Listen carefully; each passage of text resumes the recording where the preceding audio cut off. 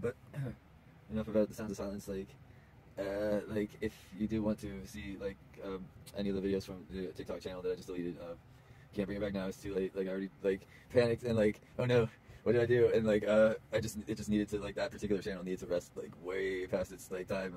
Can always create more. But if you want to see any of the any most of the same videos are available on youtube.com/@LilKookaburra. So I don't know what national what barriers they've set at different countries. If you don't have YouTube in your nation, well, you're probably not missing all that much. And I'm so sorry that if I've disappointed any fans out there, that I really I do and always will appreciate the hearts and the likes. Even sometimes even some of the comments that are hate speech. I mean, I still appreciate hate speech every now and then. Who doesn't love being mocked and well in your head why are they saying that way? And it's just well, they just write that. I get offended super easily, and I'm not really meant for the life of show business. I don't know about that. I don't know about all the assumptions that follow what you want to hear me say, but mainly due to the hate speech is the reason that I took it down. Mainly due to people assuming that I'm something that I'm completely not is the second reason I take most of it down. The third is from getting messages from people and not being able to respond in any way because they don't really allow personal messages to come through, at least on my account. I don't know why. All I do is basically get a lot of people that look interesting to talk to, but seem either they're robot accounts or not robot accounts, but bot accounts, or people trying to ask for bunches of money or iTunes gift cards, and I don't have that much money to begin with.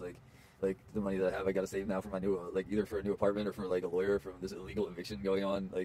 And I really disdain illegal evictions, and there's plenty of people that go through them and put up less of a nuisance than me. But in my opinion, I don't know, it's wrong that landlords abuse their position on appliances from 1906 that are installed in your kitchen and give you this illusion that well, at least there is a God type attitude from landlords in this area is absolutely trashy. And I don't really, it does me great dishonor dissing my reputation like that, and dissing my family's reputation, even thinking that appliances have to be both plugged into a wall and connected to an electrical grid at all times, and that's not really safe to do. It's not a safe ethical practice to keep 100% of switches in the on position.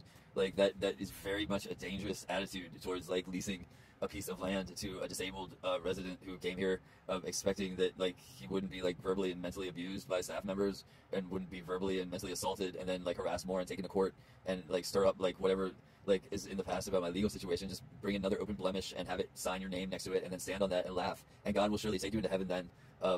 So